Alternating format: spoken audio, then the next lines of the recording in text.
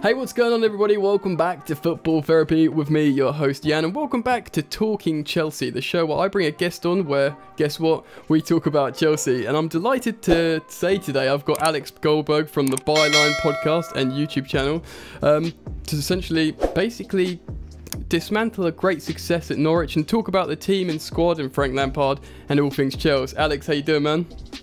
I'm good, Jan. How are you, man?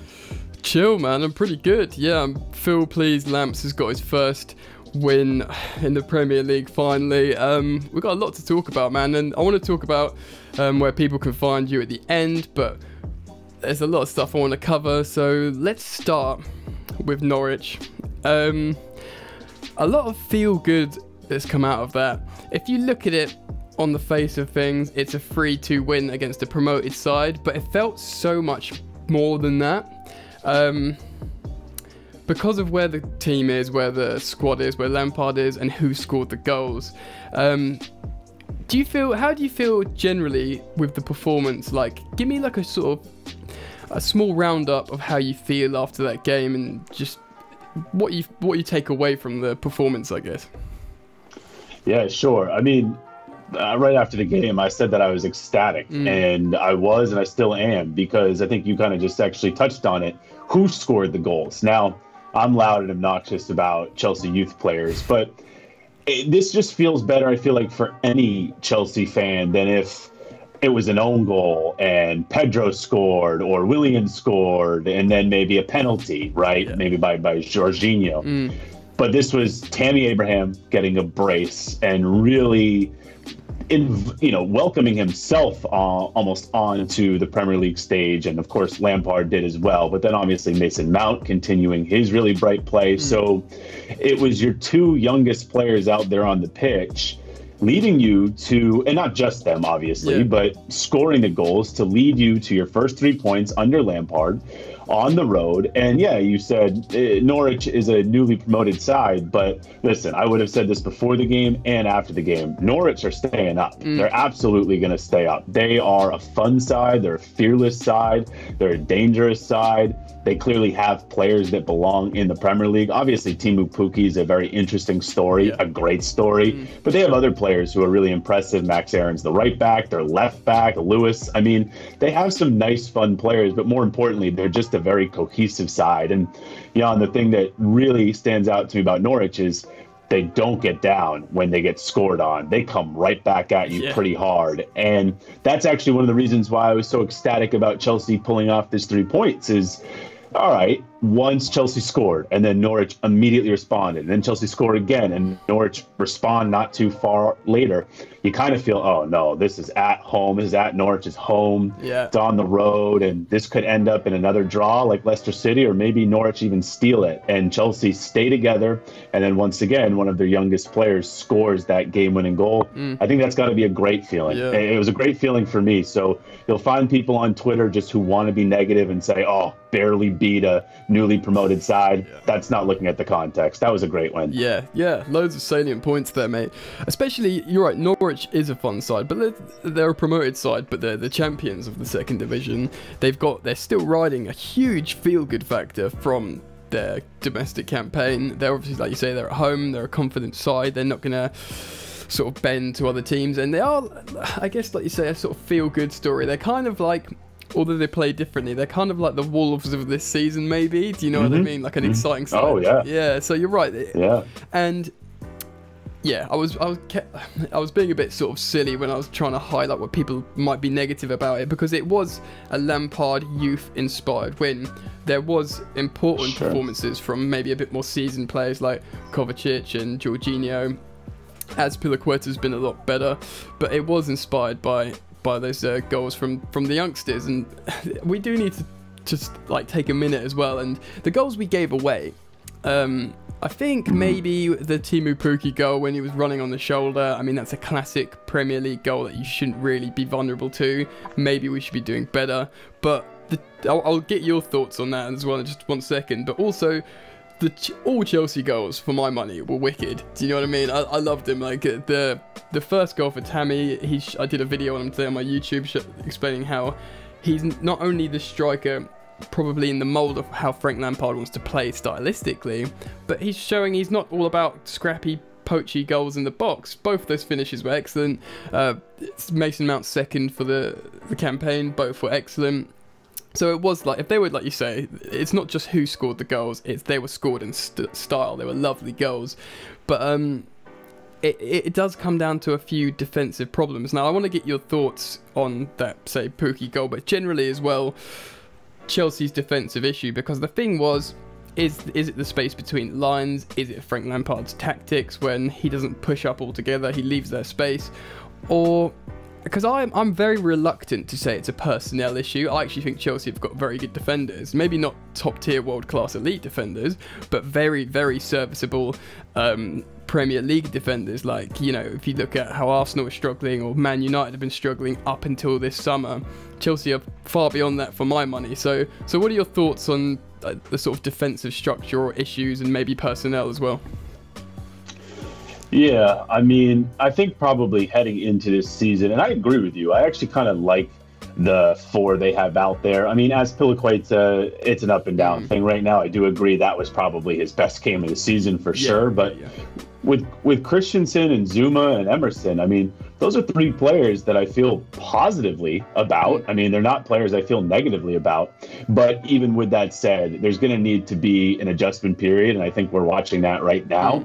And that also means their relationship with the midfield, because the midfield is obviously a huge part of some of how these goals are being scored. Now, that first goal, I mean, you could point the finger at everyone kind of, because Norwich just made a nice team movement and went through the midfield and the defense and scored.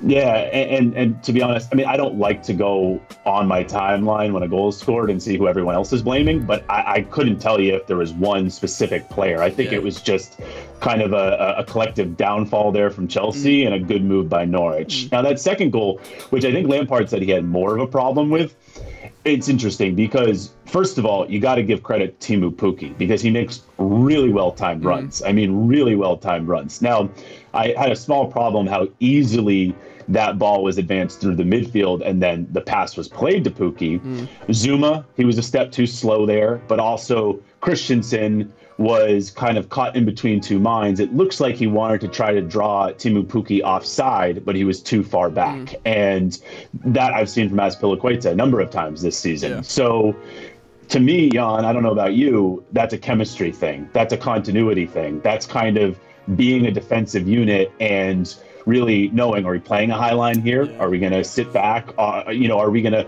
even go further up so we're more compact with the midfield? So I do give credit to Pukki there, but you also can certainly say Zuma's got to be a step quicker. Christensen's got to get that high line or just figure out what he's doing there. But then also, I mean, we all love Kepa, but he should have saved that. I mean, he really should have saved that. So kind of on both goals, I have multiple people to blame, but overall, to kind of answer your question about the two goals and just the defensive unit right now, I just think it's still, and this is kind of a cheap answer in some people's opinion, but I think it is a chemistry and continuity thing where the more time they spend together and also the more time Lampard spends with them, new manager in this scenario, I think they will be better and they'll know more about each other's tendencies. Yeah, that's probably the most important point. It's something that I've kind of been saying as well, that it's these group of players, it's the opposite of, say, what Man United have been doing over the last few years in terms of throwing together. I don't want to say mercenaries because that sounds like a derogatory term for players, but, you know, picked random decent players and bought them for X amount and put them together. This group of players look like, and under the coaching, look like they could have a good team synergy, a good team chemistry. But like you say, it's not something that's going to come immediately, especially when new personnel has been thrown together. And it's a new system. And I think, in a way, Lampard knows how he wants to play. He wants to create a lot of chances. He wants to be direct. He wants to do cutbacks, late runs from the midfield, shock horror, Frank Lampard style. But this is going to sound like a negative, but I actually think it's a positive. I think to a degree, Lampard doesn't 100% know how he wants to play, maybe completely bottom to top. Now, that's a good thing in my eyes because it's good to have a philosophy if you're an idealist like Sarri. It can serve you, and it may well serve him incredibly well at Juventus. But Lampard is a pragmatist. He's not a boring defensive pragmatist. He's okay, you know, we'll go to Joe Edwards, we'll go to Morris, what are we going to do here, boys? How are we going to change? And he will happily change all the time. And I don't think that's just formation and tactical approach.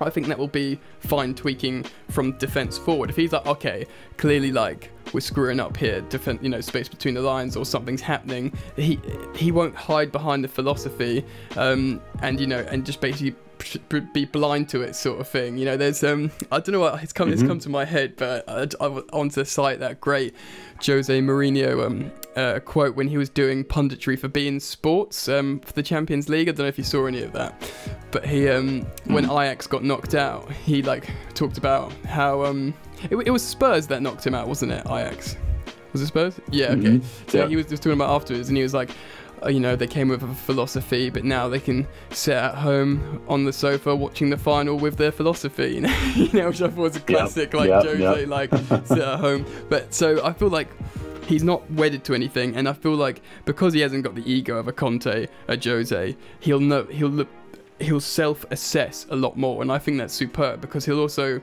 adapt when he needs to, and I think that will go down to the players as well. It will be like, look, we all want to change, we all want to evolve, and we're going to do this together, but most importantly as a unit. And I've gone off on a massive tangent here, and I've digressed, but really it comes down to what you said about chemistry and knowing what each other are going to do. So yeah, so that's my little rant about that. So that's the defense, guys, but I do want to talk about a few other things, get your thoughts, Alex. Well, quickly, if Rudiger's fit, before we move on, what do you see the ideal partnership being, and do you think it's going to be a shift depending on opposition? Like, for example, Tomori's got a really good recovery pace, what do you think the sort of first choice two centre backs are? Well, I mean, first of all, I think you're spot on about what you just said, where Lampard might not even know necessarily his defensive identity, and I don't think that's a bad thing either. And to segue into what you just asked me, I think some of that is because he doesn't even know who he is as a manager and a coach yet. He's still young, he's clay, he's still molding himself. But the other part of that is Rudiger's not back yet. Reece James, who he keeps talking up, is not back yet, and those guys are going to get minutes within the back four. So center back wise, I mean, I feel it's really hard to totally know who the top two are going to be. Now, from what I've heard, Rudiger, when he is training, is a pretty important part of the side. He's certainly commanding, he's talkative, he's communicating with a lot of players, and definitely seems like he's in Lampard's plans for this season. And you got to think that he is going to get starts. But I almost feel like the way Zuma and Christensen are now improving together, and I really more mean Zuma because he had that bad game against United. Christensen was fine. Yeah, Christensen was fine. You know, he's been pretty good throughout the beginning of the season. But if they can build a chemistry together, it really sets it up to ease Rudiger in. So I don't know if that's easing Rudiger in a light Premier League game. I mean, he's pretty damn close to being back, so it's not like you can wait for a cup game, which isn't for a while. But I don't know. I mean, I feel like with Andreas Christensen, Zuma, and Rudiger, he could play it how you just maybe mentioned it, maybe a game-to-game thing, and then you bring up Tomori's pace, and maybe that would be good against a counter-attacking quick side. I still feel like Tomori, even as much as Frank loves him, will probably wait for a cup game to give Tomori a start, but it's a damn good problem to have. And if Zuma was still shaky, I would say, yeah, it's going to be Rudiger and Christensen. But you got to think about it here. Is Zuma stay? I mean, he wants to stay. He wanted to stay and make it at Chelsea, but it was very important to him that he played first team football and started, or else he just would have happily gone back to Everton and been a very important player for them. Christensen, he and his father have been speaking out for a year plus about how important it is for him to start. So Rudiger also, I mean, he's in a different spot than they are career-wise, but, you know, Lampard has to kind of play all of them a good amount. I think he will, because Jan, I think one of his biggest strengths so far is he's a man manager. Absolutely. He really is he's a player's manager. He understands what it's like to be a player and how to probably keep a dressing room happy. So I guess a cheap answer, but it's the best answer I have, is he's going to play all three of them quite a bit, and probably explain to Tomori, we'll get your feet wet in cup games. But I expect to see all three of them a lot. But once again, I think this helps ease Rudiger in that Zuma and Christensen are at least growing together a bit. Yeah, I mean, that's a really good point. It does seem like he does fancy Zuma and Christensen, but you forget that Rudy is the big recent investment of the club, isn't he, in terms of financial outlay? But in a way, that's kind of, Frank will absolutely, lay his cards on the table. Is this phraseology saying it doesn't matter about money, does it? So, but on a young man that I know you've spoken to, Reece James, a superbly talented young fullback. I'm a pretty big fanboy of his, and I think in the modern game in the Premier League, fullbacks are so important, arguably more than they ever have been in the history of English football. And he is the kind of dynamic player that could really supercharge Lampard's football. I think Azpilicueta obviously is going to be important because he's a senior figure. On his day, he's an excellent 1v1 defender. He's never going to be amazing going forward, and he can't get up and down quickly, but his cutbacks and his crosses are getting better, and we need to give him a little bit of props for that. But I imagine you agree with me on the fact how Reece James could really supercharge how Lampard wants to play and could perform incredibly well at this level. Yeah, I mean, I think the first thing to point out is how many times Lampard in the last few weeks has mentioned Reece James in questions that have nothing to do with Reece James, where the questions are really like who's match fit or Hudson-Odoi's return, and he'll always manage to slip in Reece James. And he even said, he said point blank, he's going to be a big player for us. And once again, that'll come down to Lampard being a man manager and still having Azpilicueta be a pretty important part of the squad. But the competition is clearly going to be there. The minutes are clearly going to be available for Reece James, and I think that's obvious because he was loaned out before Reece James was even 100% fit. So, I mean, that's pretty telling. Beyond that would not have happened under a different Chelsea manager. I mean, no chance does that happen under Sarri, Conte, Mourinho. That only happens really under Frank Lampard and Jody Morris. So that's a huge vote of confidence to Reece James. And yeah, I mean, listen, I'm like the worst person to ask a question about Reece James to, because if people think I'm biased towards Mason Mount or Callum Hudson-Odoi, I mean, I have a hard time saying that, like, I'm as confident about a certain player as any player, but like with Reece James, I couldn't be more confident that he's going to be a success. And part of that is because of you mentioning where the modern day game is at. Fullbacks are hugely important. But the other part of it is just, he really, to this point, and now I hear all the things, well, he played for Wigan, not a Premier League side. But if you just look at the player, just use the eye test on the player, he has absolutely everything in his bag. He's a very capable defender. Now, he played center back a lot for the Chelsea Academy, so he has very good defensive awareness, defensive instincts. He understands playing defense, and he is a beast. I mean, just look at him. He's an absolute animal. Yet surprisingly, he has pretty decent pace. He has very good technical ability, as Wigan fans and Championship fans saw last season when he had to move to the midfield to pretty much save his team from relegation. So he's really good on the ball. And as you know, I mean, how important it is for a fullback these days to be able to swing a ball into the box. And Reece James's crossing is extraordinary. And look at Tammy. I mean, yeah, and credit to you for saying credit to Azpilicueta, because his crossing, he has his moments with his crossing. That was a good ball to Tammy Abraham. But I mean, I can just envision Reece James putting in peaches to someone like Tammy Abraham.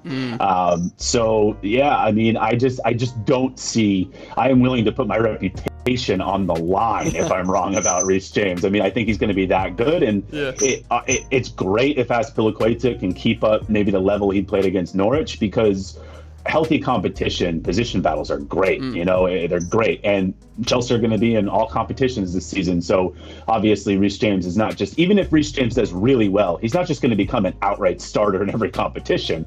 But it's a great problem to have, and I can't wait. I think Chelsea, as good as they've looked in moments against Liverpool, and then the first 20 minutes against Leicester City, and then a good amount of the game against Norwich, I think getting Reece James out there makes this team so much more complete, because obviously there's a little lopsidedness to the attack. Emerson is so good at going forward, and Azpilicueta does have his limitations. You put Reece James out there in a game where Emerson is also out there, you can really attack from so many different points of view. Yeah, it's for me. It really will rather change that much. It's so lopsided at the moment. Emerson's actually having a beast of a season, or so far he's playing really well. So he looks like the dynamic, forward-thinking fullback that you want, and Reece James can absolutely be the one on the other side, and he could keep the positive theme of playing the academy youth going, which is really only a positive. I don't know why Lampard's getting a bit defensive about it, because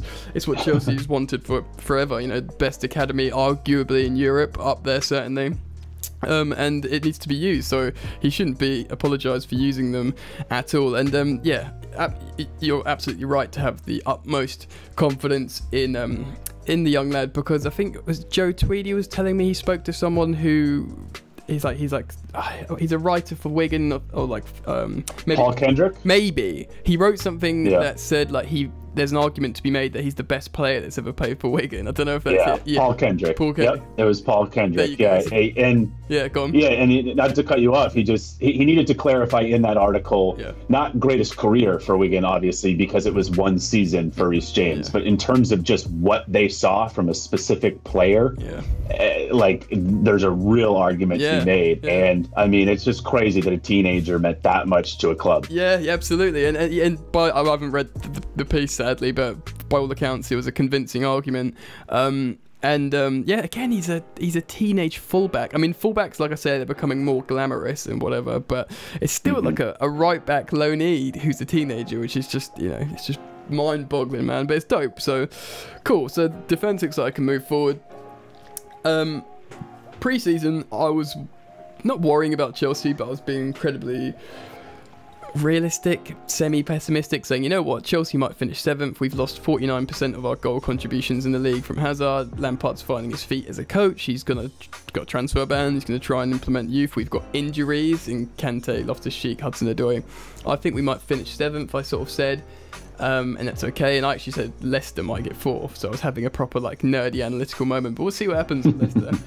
But even though we've only got one win in the first 3 games, the way Chelsea are playing, they're absolutely performing like a team that can be successful in the Premier League. And you think of people who have to return, like Reece James, like Hudson-Odoi, and like Loftus-Cheek. And for me, they're all starters in a healthy team down the road. And Tammy Abraham is a starter as well, and maybe Christensen, who's academy as well. We're suddenly looking like, so what's that? Reece James, Christensen, Loftus-Cheek, Hudson-Odoi, Tammy Abraham. That's suddenly half your outfield players are from the academy, So it's looking like it's starting to play dividends. But do you see all those lads coming into the first team? Do you think Tammy can definitely hold a spot as a striker?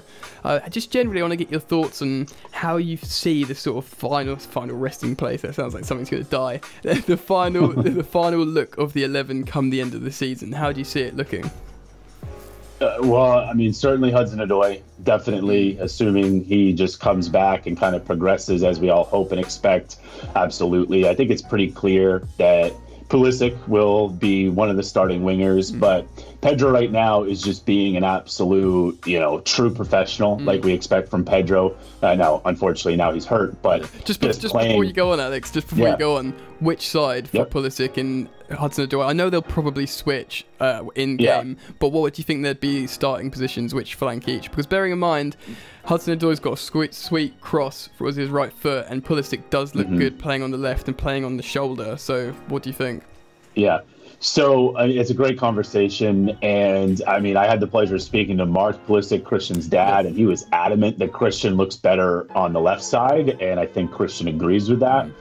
With that said, and a good point there on Hudson-Odoi's ability to cross from the right. I mean, if he played more, Morata might still be here. Hudson-Odoi was putting balls on just his noggin in the perfect spot, but I still think it would probably, if we had to lean towards one side, I think it still would be Pulisic on the right wing. It's not like Pulisic's going to put up a stink. That's not the type of kid he is. He's going to be totally fine with it. And Hudson-Odoi, just the way he can come in onto his right from the left-hand side is so terrifying. But also remember back to the preseason last season, his first contribution was a really nice left-footed cross to Pedro for a preseason goal against like Perth or somebody like that. Yeah. He can cross it on that side. It's just with Hazard and remember Willian was getting all of these backup starts at left wing when Hazard wasn't out there last season. So, and Sarri even admitted, not to get too in on Sarri, that he's better on the left, yet he played Hudson-Odoi primarily on the right. So I would assume Hudson-Odoi would get more time on the left. But yes, the goal is for them to be able to interchange and not have defensive, problems with that. And I think obviously Lampard and Morris will know what Hudson-Odoi can do early on. Yeah. But yeah, I would assume Hudson-Odoi on the left and Pulisic on the right. And to get back to your question, so Hudson-Odoi definitely a starter. Reece James, if he plays the way we all hope, Lampard is going to give him that chance to be the starter. I mean, he's going to. What happens to Azpilicueta? Who knows? Maybe he plays a couple of games at center, but who the heck knows? Maybe Alonso's so far out of the team, Azpilicueta also becomes backup left back. I mean, I have no way of knowing, but Reece James will have that opportunity to win the starting job. Loftus-Cheek, assuming he's coming back and he's really going to be fully healthy. I mean, he's the one I'm most nervous about health-wise, obviously, just because of how many injuries he's had and the fact that his Achilles injury was worse than Hudson-Odoi's, even though now all of a sudden he apparently is not that far off.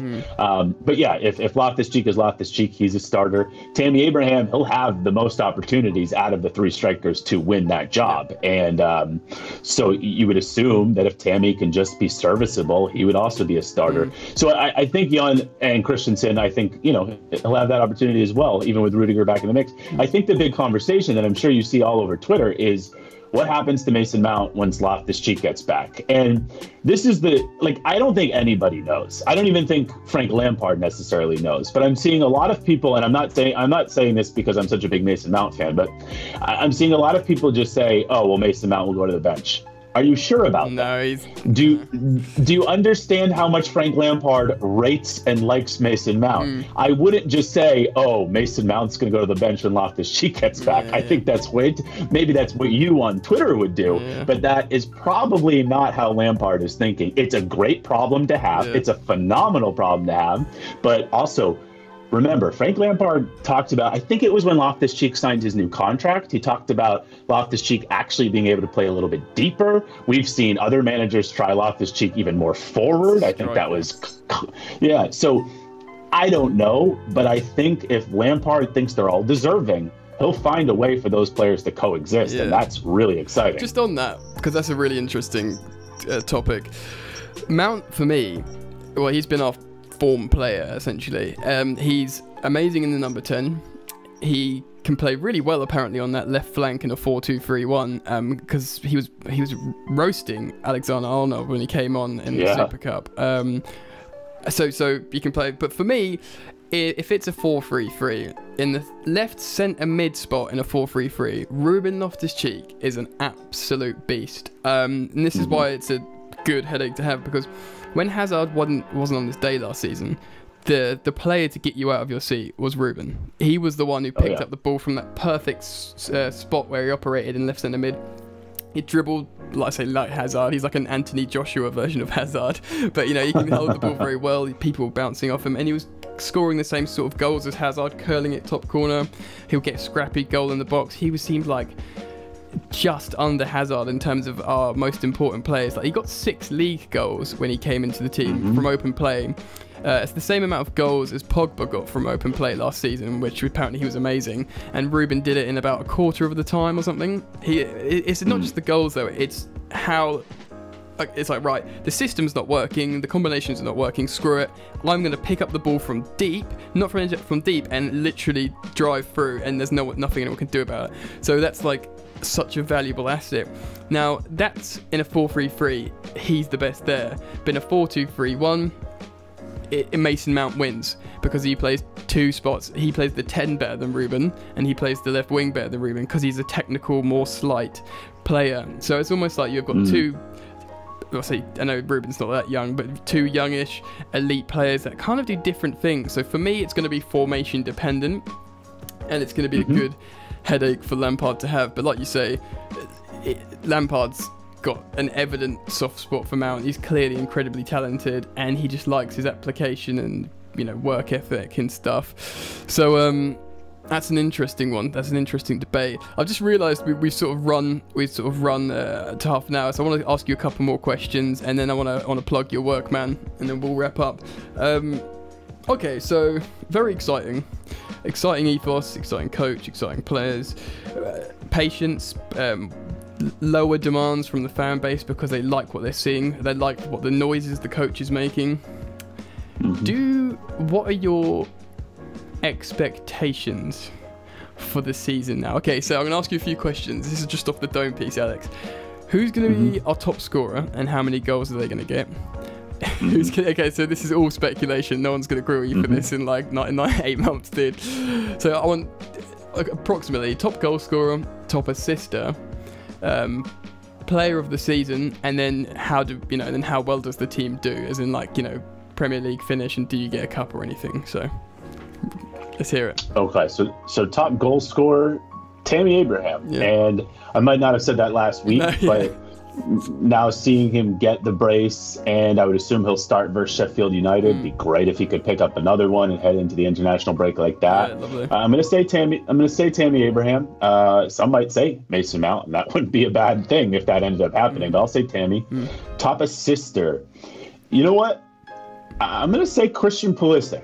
He has one, but I'm going to say he's going to get enough opportunities. He's certainly going. What I like about Pulisic is he keeps his head up when dribbling. And even though actually there was a play against Norwich where I wish he squared it to Tammy Abraham and he shot it and it hit side netting, I think he absolutely will be looking for a pass, especially when even more talented players are out there. So I'll say Pulisic. Good show. Now, the next one was, where do I expect him to finish? Is that player the next of one? the season? So like player of the season. Player of the season, whatever it is, they give out the awards. But you know, so just. Oh man, you know, part of me like wants to say Kovacic, but I'm not going to say Kovacic, even though I'm really encouraged by how he's playing and Lampard loves him. I'm not going to say him just because if Conte is getting fit again, which we all hope he is, obviously Kovacic in certain situations will just have to be a badass super sub. And I don't think he'll play enough then to get that award. But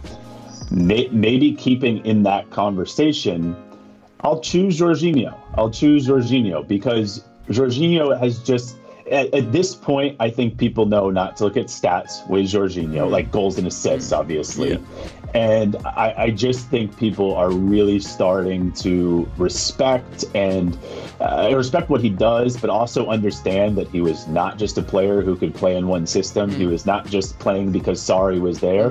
I think there's newfound respect for Jorginho. He means a lot to this team. And also, that was amazing to see and so good. That's such a feel-good thing. And also, Jan, the reason why I would say Jorginho as well is, indirectly, if Reece James does displace Azpilicueta, get him out, Jorginho, I think the rumor is, because that team photo, that he might be vice captain. So I think it's pretty clear how important Jorginho is to Frank Lampard. So I think you're going to see maybe Kovacic and Conte, depending on fitness, switch off with each other a lot. But I see Jorginho being out there a crap load. So I'll say Jorginho for player of the season, player, whatever it is. And now where they finish. That's the next one? Yeah, that's right. Okay.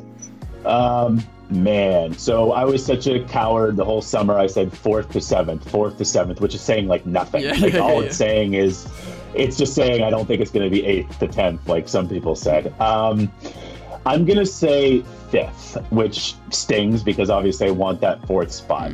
But I'm going to say 5th, and if I could just add an asterisk on it, I'm going to say, in a weird way, it's going to be a feel-good 5th. Because the one thing I do expect is that Chelsea be getting 5th place based heavily on players for the future, which is different than if you get 5th place and Pedro's your top scorer or Willian's your top scorer. So if the youngsters are the ones who are maybe some of our brighter players, then I think 5th is a little easier to swallow. So I'm going to say, in a weird way, because usually this is kind of an oxymoron, a feel-good 5th. No, I like it. What about, so I've been subscribing recently to the theory that Lampard is an incredibly good tournament manager. He did very well with Derby when he was at the League Cup, when he came to the Bridge, and they probably played better than us. I was behind other than Matthew Harding lower at that game, and I was just terrified of getting outplayed by a bunch of kids from Derby.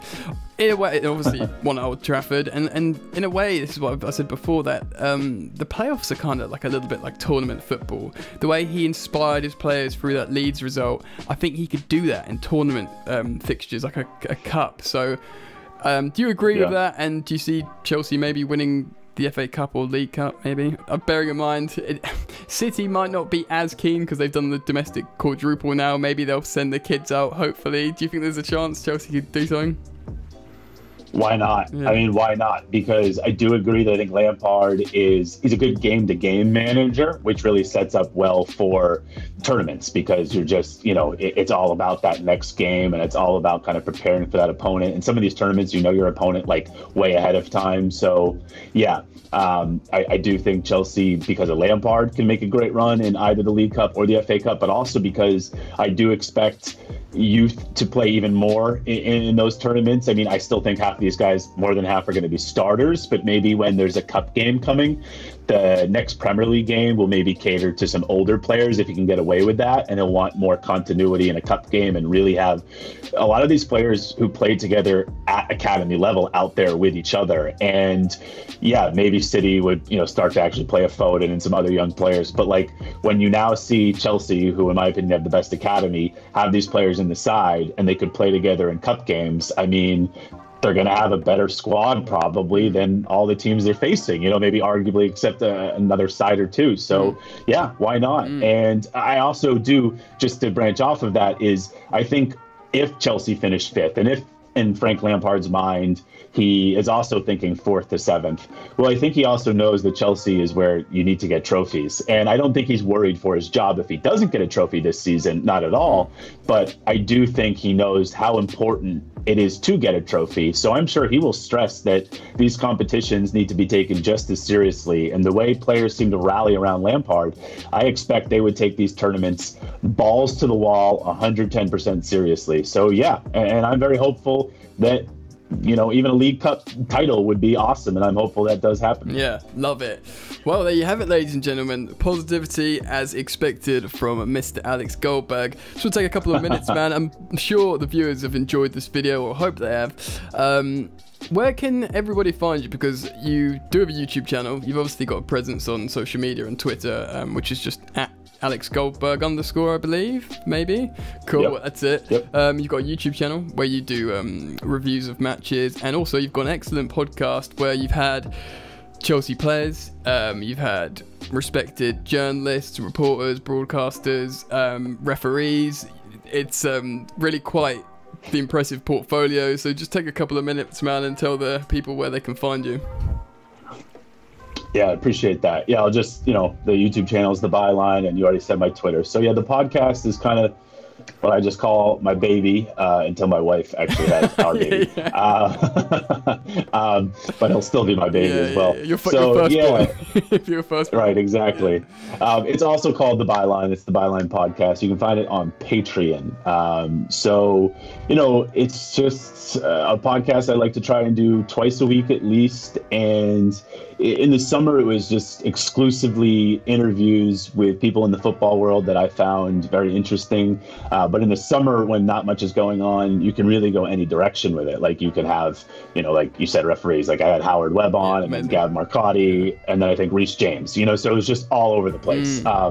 But this summer's just different. So here in the season, I mean, it's still mainly interviews, and I hope the level of interview is the same, if not better. And I can say that I have people scheduled that I think people will enjoy listening to.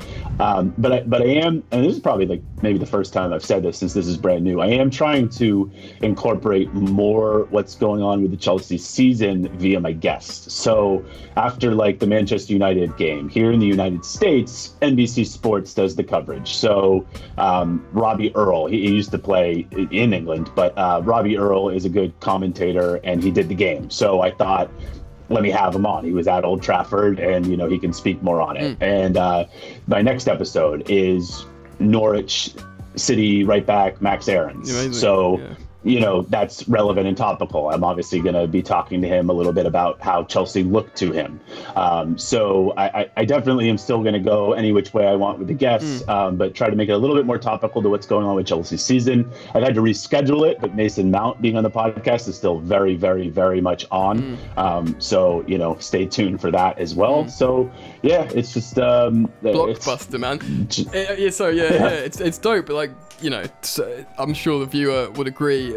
Obviously, 90% of my YouTube channel viewers will be Chelsea fans, but although they'd be, incredibly excited to hear all those amazing Chelsea guests, everyone who's a football fan wants to hear, someone that they follow. It's saying Alex Goldberg. They want to hear you talking to, say, a Gab Marcotti, or anyone of in the world of football. It's interesting. So yeah, absolutely superb, high quality level of guest, mate. So appreciate that. No, thank you. Pleasure, mate. And thank you for coming on to Talking Chelsea, Alex. It's been fun, man. We've basically just waxed lyrical about positive stuff for 40 minutes, man. So yeah, thank you very much for coming on, mate. Absolutely, Jan. It was a pleasure, and keep up all the great work you're doing. And yeah, let's do this again sometime soon. Definitely. And Reptiles out. You ain't so tough with that bad boy tuck. I'ma get it how I'm living, I'ma walk the walk. Outline my lines, I rap through thought. Body bag the verse, outlined in chalk. In my life seen trouble, hustle on the double. Silence on the trigger like my pick got a muzzle. Yo, chick like to guzzle, bad boy stay in trouble. I only love this paper, sorry I don't. I laugh me, baby.